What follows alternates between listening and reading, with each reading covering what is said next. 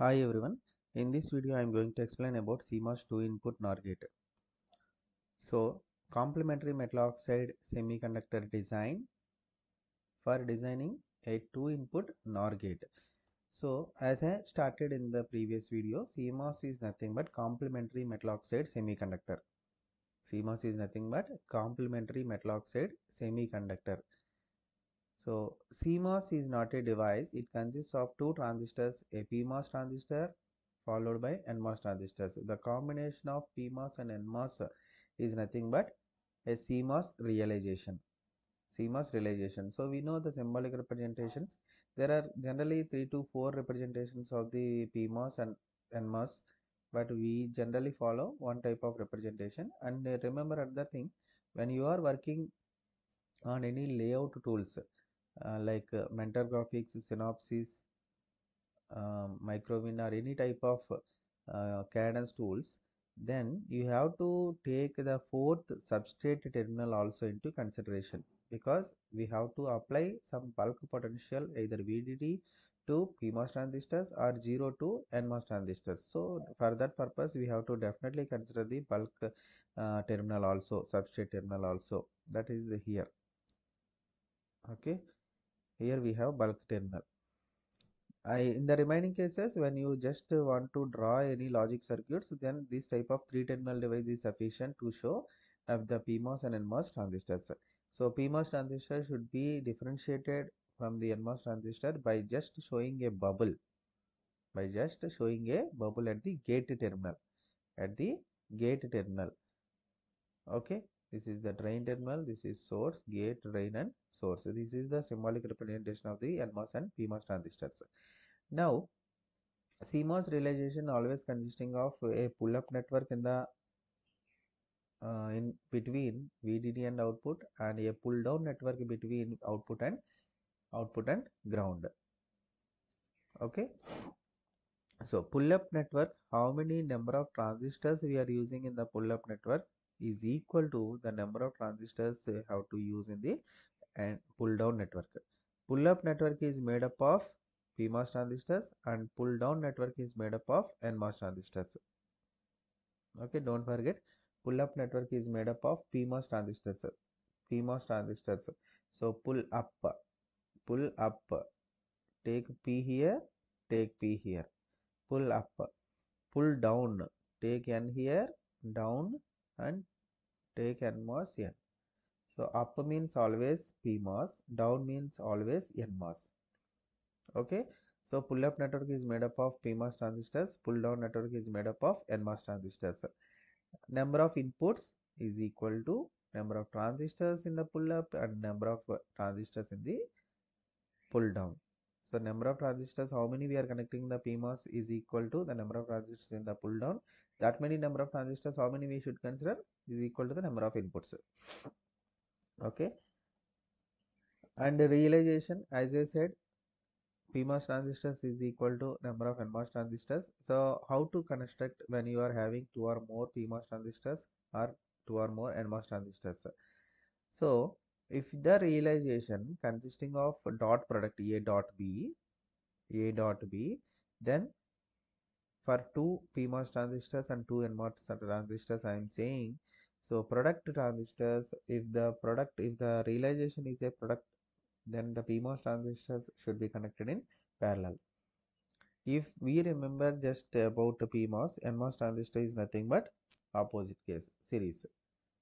Okay, if it is plus realization, 2 PMOS transistors, and for 2 NMOS transistors, it is PMOS transistors. See, check whether this formula is applicable here or not. Product realization, is this product realization? No. So PMOS transistor should not be connected in parallel. So it is in series. And coming to the NMOS is simply parallel. Okay, so the product and plus realization should be connected in such a way what I have mentioned here.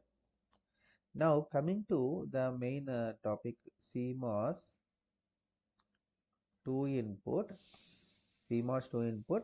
NOR gate. CMOS 2 input NOR gate. The previous two slides are very important in the CMOS circuit design. That's why I just wanted to recall the two lines. Okay, coming to the 2 input NOR gate. NOR is nothing but we know OR followed by NOT. OR followed by NOT gate. So A, B and Y. See, always whenever we study about the CMOS logic circuits, first and foremost two gates. The first gate is a CMOS inverter. First gate is a CMOS inverter. First gate is CMOS inverter. Next we go for CMOS NAND gate, and then we go for CMOS NOR gate. Okay, these are the three general gates we follow in the CMOS logic circuits. First and foremost gates: inverter, NAND gate and NOR gate. Normally when we study about logic circuits in the digital electronics, the basic components are AND gate, OR gate, NOT gate. But here the case is reverse. Completely we study about the NOT gates first, complemented gates first, and then true form gates. Because in the complementary metal oxide semiconductor, the basic structure itself gives you the complemented action. Okay, that's why we study about the complemented gates first, and then we go for the normal gates. Okay, once the CMOS circuit CMOS NAND gate is constructed, the output CMOS, see, as I said here, let us consider CMOS NOR gate is ready. CMOS NOR gate is ready. Then what to do in the design of, suppose I want to design OR gate. I want to design OR gate. Then what to do? CMOS NOR gate, CMOS NOR gate followed by CMOS NOT gate. Okay, so first you have to construct NOR gate followed by NOT gate. Then it gives you OR gate. This is A plus B. Here it is A plus B bar. Okay, there is no direct realization in the CMOS structure. Direct OR gate is not available.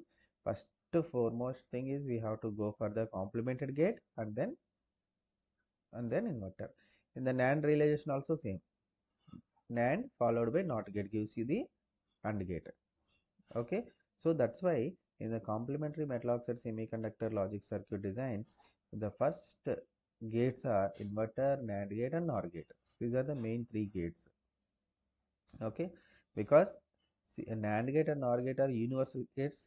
As the NAND gates and NOR gates are universal gates, you can design any type of logic gates using them. Okay, that is also another reason. Now coming to our 2 input NOR gate. 2 input NOR gate. So 2 inputs, 2 PMOS transistors and 2 NMOS transistors. 2 PMOS transistors, it is Y equal to A plus B whole bar. Y equal to A plus B whole bar. So PMOS transistors should be, as it is plus realization, they should be connected in series. They should be connected in series. As the PMOS transistors are connected in series, NMOS transistors should be connected in parallel. NMOS transistors should be connected in parallel.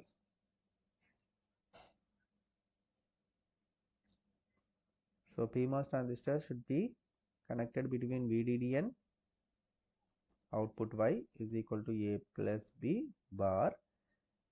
It is bubble to show it is a PMOS transistor. A and B. It is A, it is B.